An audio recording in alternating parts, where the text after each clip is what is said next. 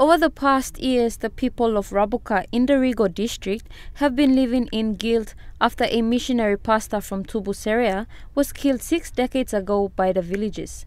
Today, the surrounding communities gathered to reconcile with families and relatives of the late missionary pastor to mark a new era.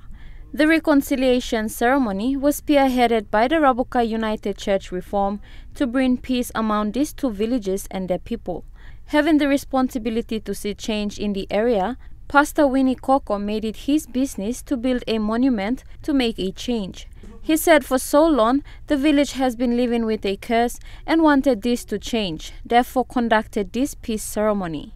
You can see the village. That's how you can see all houses. You can't see any good things because of curse. All been killing this man. After killing this man, online here, curse blow straight him, wisdom, savvy.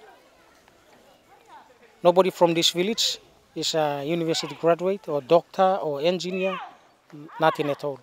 They are all struggling, striving, trying to become that level, but somehow coming back. And Pastor Koko further stated that the people in the area have been nowhere and blamed themselves for what has happened years ago. As for this event, they had help from other denominations such as AOG and SDA and other UC reforms in the circuit. When I saw this one and then helped them, and we contribute from small toys and family contributing, and same time we wrote letters for other people to help us for this reconciliation to do our reconcile work. Jamie Harrow, National EMTV News.